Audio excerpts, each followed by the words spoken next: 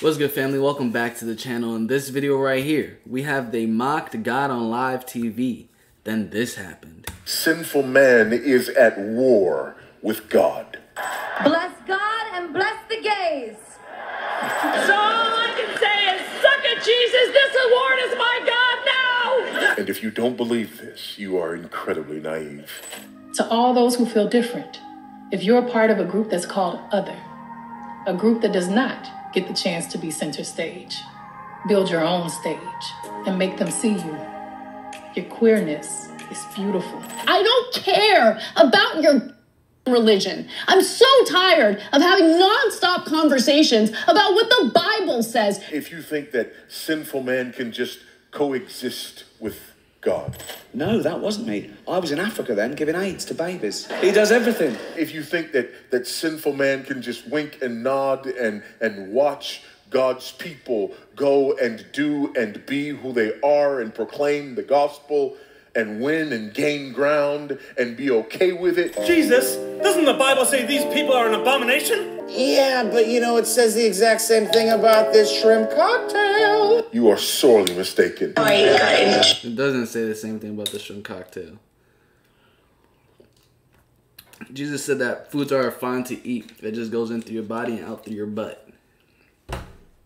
Used to music industry. I swear I wanted to be like the Amy Grant of music. Yeah. But it didn't work out, and so I sold my soul to the devil. Well, needless to say, sold my soul. It's like a child looking up defiantly and saying, "You're not the boss of me." But he did make a statement. He said it's like a child that is telling their parent that they're the boss. And when thinking about it, it just hit me right now. Like, you know, our parents give birth to us in a more fleshly manner to our physical body. But now we have to understand we have a spirit. Who is the giver of our spirit? Where did our spirit come from? From God. And that's why he's our Father.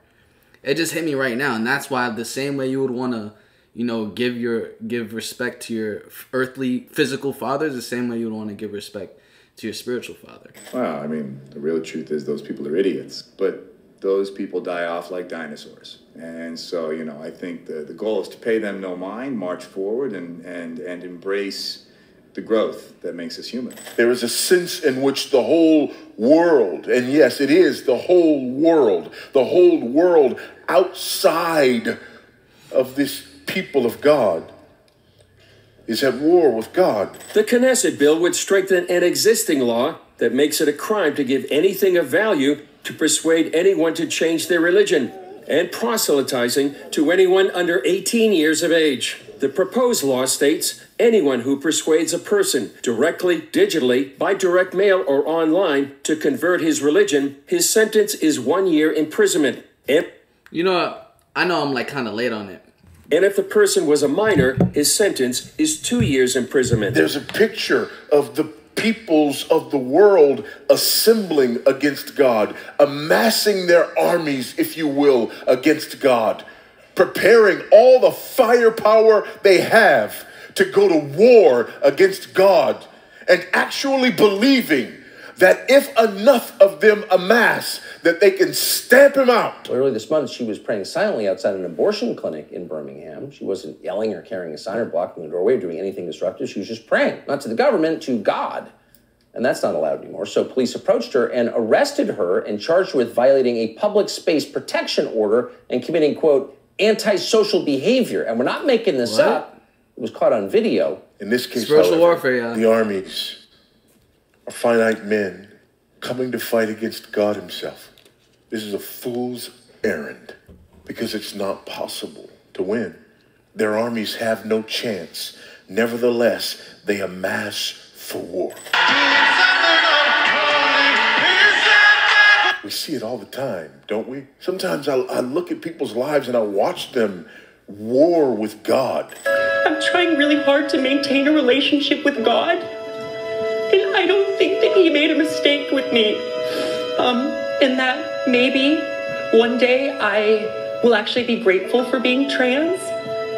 That this isn't some curse, but it's just a different path to the same destination. And you just want to look at him and say, stay down, man. There is today an all-out attack upon God in the Bible because sinful people hate both God's moral law and the necessity of bowing down and submitting to Jesus Christ for their salvation. Unfortunately for them, however, their war against God is absolutely hopeless and insane. Why does man insist on warring with God?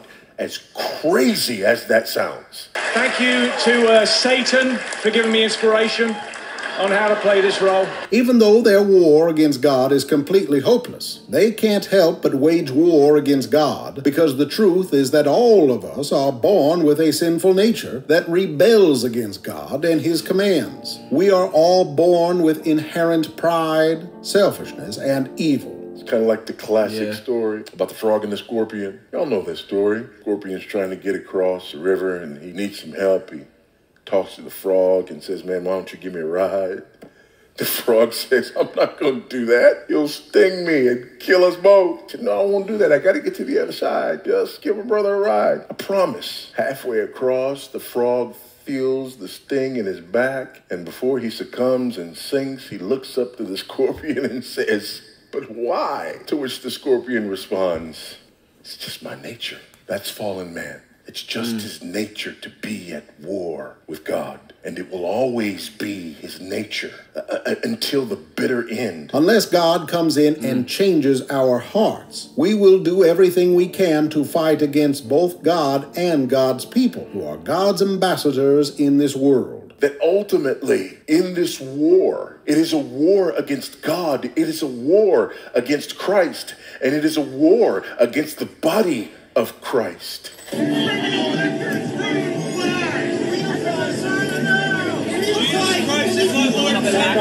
However, no matter how hard the world fights against God, Psalm chapter 2 tells us that God's response is to laugh at the world's pathetic attempt to rebel against him. He who sits in the heavens laughs. The Lord holds them in derision. Then he will speak to them in his wrath and terrify them in his fury, saying, now, please don't miss this. Imagine trying to rebel against the creator of the heavens and the earth and the universe and you. That's like when it comes to God, all I could possibly say is sorry and I love you. You know what I'm saying? Like how are you gonna try to fight him? Okay, we start with the Lord laughing, which again is pretty terrifying. I bring my armies and I'm ready to go to war. I've got a huge army amassed and I'm ready to go to war. You ready to fight? Why are you laughing? God laughs because he knows he has already won the victory through sending his son, Jesus Christ, into the world. But it's incredibly shocking just how God wins the battle through Jesus Christ. What's the terrifying thing that God says to sinful man in his wrath? He says, I've set my king on Zion, my holy hill. There it is. That's the terrifying thing. We bring massive armies. We bring everything that man can think or imagine or invent to bring.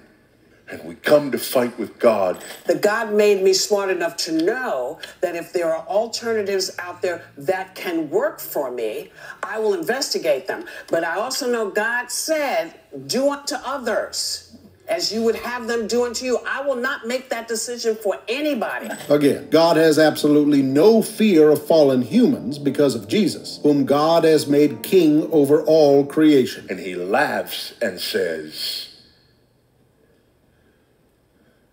my king's in Zion.